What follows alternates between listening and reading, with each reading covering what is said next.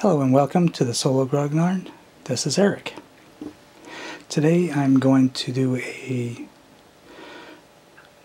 short review, D-box, component review, overview sort of thing of France 1944 by Victory Games.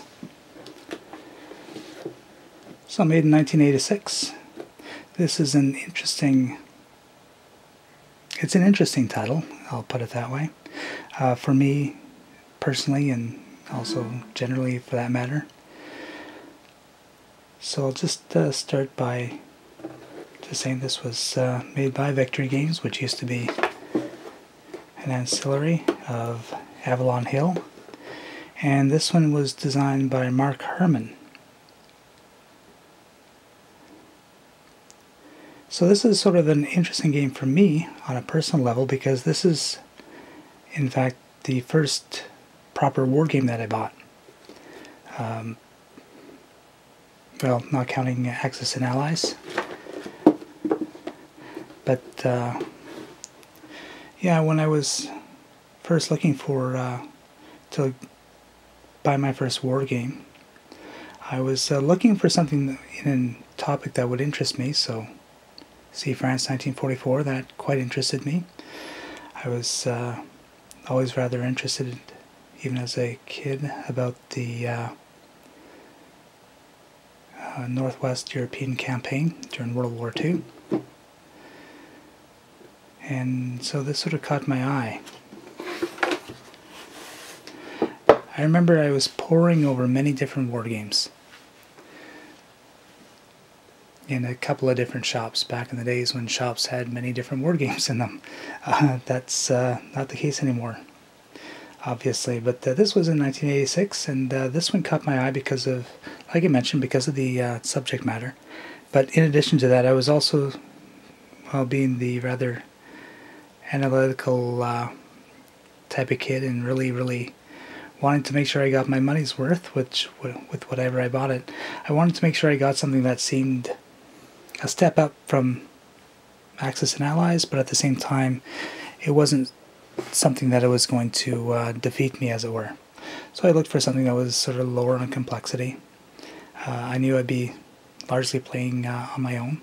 I really didn't have friends who had been into war games at all.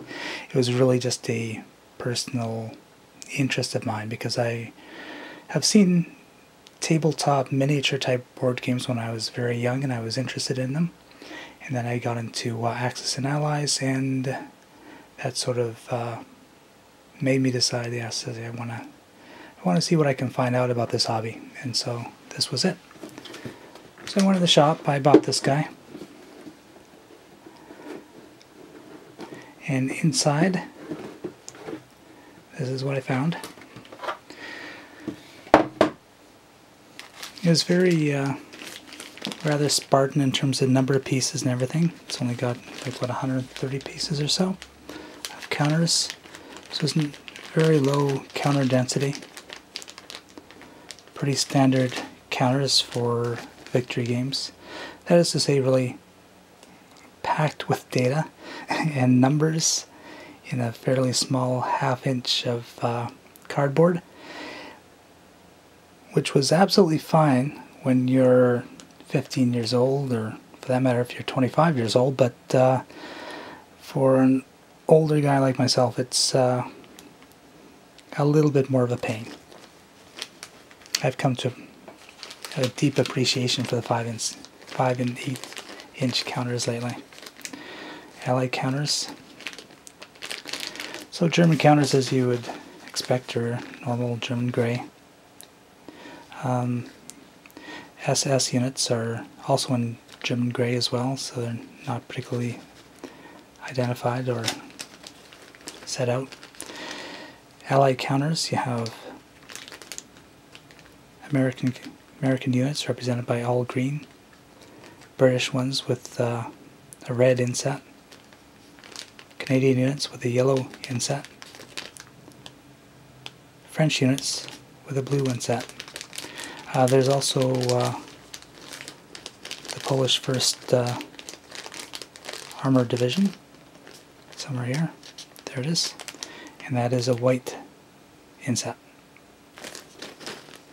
So all the units and everything that I studied up on when I was a youngin' when it comes to the European campaign are all there, and that really quite interested me.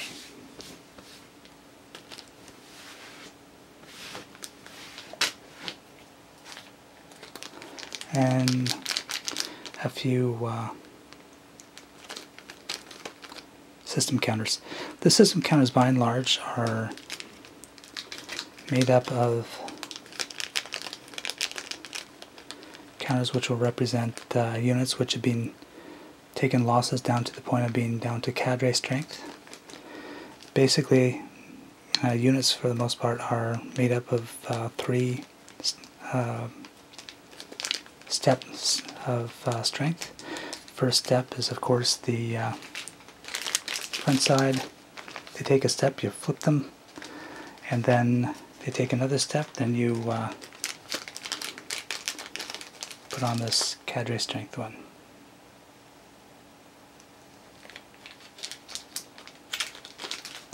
And then you have the map sheet. Pretty standard victory games, and for that matter, 80s types graphic. Colors are, well, honestly they're a little garish, but they're not too bad. It's reasonably attractive, fairly functional. All the charts you really need are on the map sheet itself, which is sort of neat, but then again the reason for that is the actual play space only makes up less than half the map, as you can see here. But that's okay. It's about as much playing space as you really require for this game with such low counter density.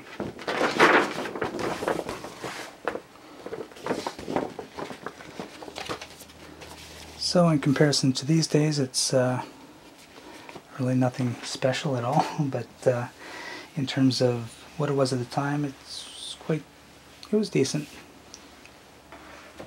Quite reasonably attractive and useful. And finally, you have your rules book. Now, one thing with victory games is that they have a tendency to have really thick rules books, and sometimes scenario books as well. But this one is very lightweight for a victory game. It's the standard approach to setup. Almost all the victory games are have a very similar approach in the way the rules books are laid out, and this is no different. Pretty straightforward, verbose perhaps, but that's not a bad thing. It does make things a bit more clear, I think. And yeah, the whole thing is done in a relatively small number of pages. This one here, this is an interesting thing. Combat ratio computation table. This is something that I've never seen in any other game. So basically it is, rather than manually figure out whether what sort of combat odds are 12 steps of attacker versus 5 steps of defender, this one, it does it for you just by cross-indexing it. So in that case, you just have to look at, let's see, 12 steps attacker, 5 steps defender. That would mean that you're using the G combat results table. So for when I bought this game, that was really useful for me, considering I was really quite mathematically challenged at the time. But yeah, I came to learn to compute things fairly quickly thereafter, though.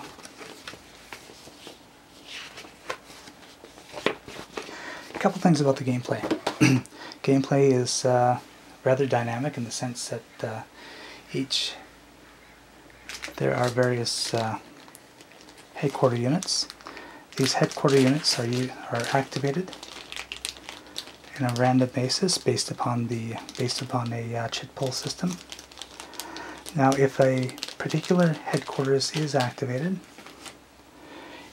it allows you to activate a certain number of units for that particular headquarters. So in this case, this is the U.S. 3rd Army. With it you can activate 5 armor units as well as 5 infantry units. So that sort of gives you an idea of how that sort of works. So it does allow for a pretty dynamic way of going, in the sense that you may find that units may end up being activated by different headquarters depending on the situation. You may find that the German units may have multiple German chit pulls in a row, or vice versa, more Allied chit pulls in a row, which puts the other side in disadvantage. But yeah, it does create for a nice dynamic system. You really never know entirely well until you're down to the last chit or so as to whose turn it is next. Another thing, and this is the really most controversial thing about this game, and that has to do with the combat results.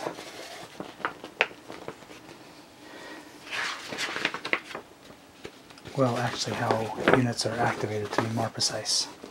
And the combat results. So the way the units are activated is, let's say that you have a unit, you choose to activate it. You need to determine right before you do any actions with it, you need to determine which of these expenditure tracks you want to make use of. Now the expenditure track that you can make use of is really dependent upon how many movement points the unit has in total, and whether or not it can attack in a certain track really depends upon its morale as well, or proficiency. Actually I forget which one it was. So I'll just sort of use this as a bit of an example. So let's say you had a unit that is, let's say it has 4 movement points altogether, and it has a morale level of, let's say, 4. Okay, so with this one here, that unit can start out its activation by either moving 2 movement points, or it can attack. Anything of at least a morale of 2 or greater, it can attack at that point. So let's say it moves. Next thing, it has to choose which way it wants to go. It can either use up the remaining 2 movement points and just use them up like that, or it may choose to only use 1 movement point, and next turn it can see if it can attack. But with a level 4 morale, this blue space means it would really only be able to attack if it had a morale of 6. So it wouldn't be able to attack there anyway, so all it could do is move twice, so really no different than that one. On the other hand, it can choose this thing, this level, this track here. So it may move. This is orange, which means it can, morale of 4 has that. So let's say it moves, it can then attack, and it can, well, if it had more movement points, it'd be able to move again, but in this case it's blanks, so it cannot move anymore. But if it had 6 movement points, it would be able to go another 2 more. So that's sort of how it works. So it's it does allow for, it does require a certain level of planning before you even move units, so that's sort of cool. It allows for a certain amount of flexibility in terms of movement versus combat. So it's really quite dynamic in that sense. So it's not a traditional I go you go sort of situation. Yeah, but here is where it sort of gets a bit more iffy, and that is the combat results table. Combat results table. Basically what you would do is you would get the combat ratio result. So you get the ratio, let's say it's a 3-to-2 attack, and then you roll the dice. It's 2 dice. Let's say you get an 11. So that is 5. So this is result 5. So let's say it is a set-piece combat, so let's say infantry units attacking infantry units. So with this, then what you now do is you compare the attacker morale with the defender morale. So let's say the attacker had again a 4 and the defender's morale was, say, 3. So in that situation you have a D result. So what does D result? That means the defender loses 2 steps and the attacker loses 1 step. The other alternative is that the defender retreats and they both lose a step. So that's how that would work. Now here's the thing. In that situation, under a 3-2 attack, that 5 is actually the best result that you can get, as you can see here. There's no DE result, like defender eliminated result, or anything like that in a really direct sort of way. So in other words, everything is really quite muddied in terms of what the results are. So let's say you have that. So let's compare that same 3-2 attack and you roll a 2 instead. That would end up with the very worst result, theoretically. So let's say again you had the attacker 4, defender at 3. So that would have been a B result, the very worst thing that could happen. In a B result, it would have been attacker and defender each lose 1 step, or the defender retreats 1 and the attacker just loses a step. So that's really what it's about. That's really the most controversial thing about this game, is the fact that the combat results table is really flat in terms of what sort of situation you can find here. The very best result is really not much different than the very worst result you can get in a combat situation. So, I mean, that is a thing that really, I know, looking at reviews and everything, that's what killed it for a lot of people. I know that for me, when I first got this game and was first playing it, I really didn't know the difference because I was new to the hobby and everything. So I just took it at face value and played the game, and I obviously, as you can see, it's been well played, worn out practically. Units are well worn as well. But the thing is, though, I played a game very recently for the first time in, 30 odd years. Well, about 30 years, I guess. I played a game just a couple months ago. And I found that the system is not my cup of tea. It's really not.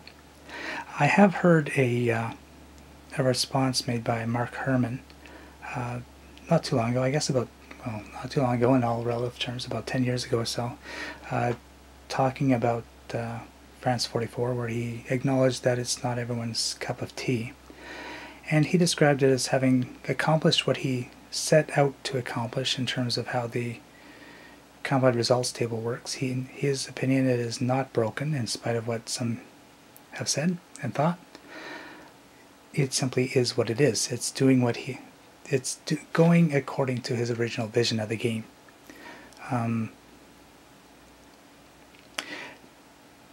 I think really what he was saying is that in a situation where units are defending, most especially German units, when they defended and they were in a situation where they were being attacked by Allied forces, including more numerous and more heavily units with more firepower and everything, the German units were tenacious when it came to the defense. But then again, it was the same thing on the other side as well. When the Germans launched occasional counterattacks whenever they could, such as at the Bulge, they came across tenacious defense, which caused a great deal of casualties amongst the attackers. And really what Mark Herman was getting at in this particular game is not so much a matter of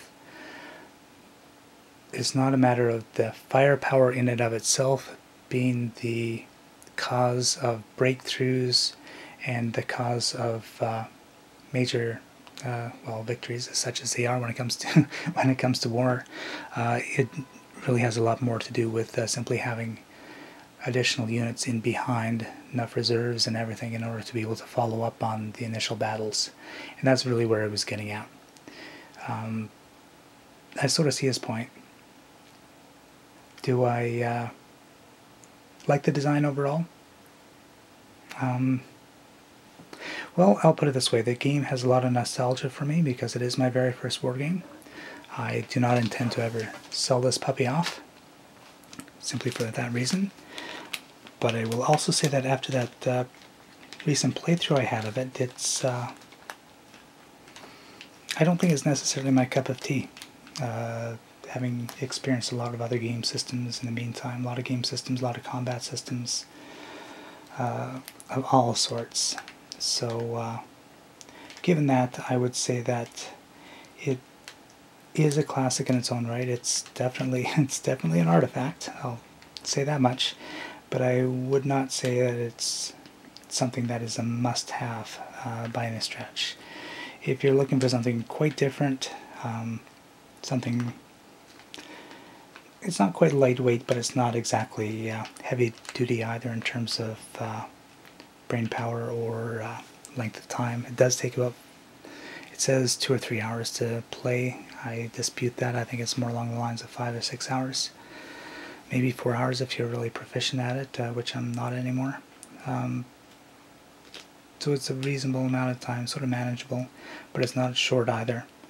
So if you're looking for something just plain different, yeah, by all means, give it a go. It's not a huge risk involved. It's not a huge investment for that matter. You can buy this fairly cheaply on eBay or Noble Knight or other places. But if you are looking for an outright game that will cover France in 1944, I would say that there are better titles out there. And so, yeah, that's my overview of this game. So if you like this video, please consider subscribing to my channel. As well, have a look at my website, which is www.sologrognard.com. I have it right here in the comment section, so have a look at that and visit my website, subscribe to my channel, and thank you very much for watching. Again, this is Eric for Solo Grognard, and I hope to see you again soon. Bye now.